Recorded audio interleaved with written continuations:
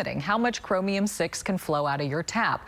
KPRC2 Investigates has been reporting on this for years, investigating how some of the most elevated levels can be found in ALIEF, Liberty, and Fort Bend counties. We have been persistent, holding lawmakers accountable, and as we first reported yesterday, the House has passed legislation requiring the EPA to set a standard for chromium-6 within 2 years. We tracked down Congressman Al Green in ALIEF and also got reaction from Erin Brockovich. Health reporter Hernandez picks up the story from there. All across our area, you've got fountains and splash pads. It's a great way to escape from the heat, but would you let your children play in here if you knew there was a dangerous chemical? Barbara Quattro is a resident of ALIEF. We first met her years ago when KPRC2 Investigates discovered elevated levels of chromium-6 in the drinking water. And today, talked to her about an amendment headed to the Senate that would limit the amount of the cancer-causing chemical flowing from the tap. It has to get past the Senate, and then once we have some standards, we've got to figure out where it's coming from.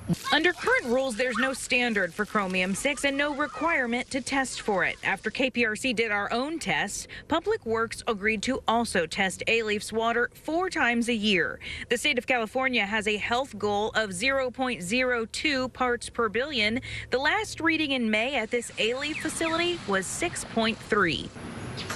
What amount do you feel comfortable with in your water? I'm not a scientist. I have no idea, but I think that's terrifying. Houston Congressman Al Green authored the amendment. We chatted today in ALIEF with environmentalist Erin Brockovich. 30 years since I started my work in Hinckley, 20 years since that film, and we're now getting something done. And that's because of you and your persistence, and we are so grateful, and it is a privilege to be with you. Thank you. So I think we're moving in a positive direction. I'm like you. While it has taken us a while to get here, I'm appreciative of the fact that we are here and that the future looks a lot better than the past.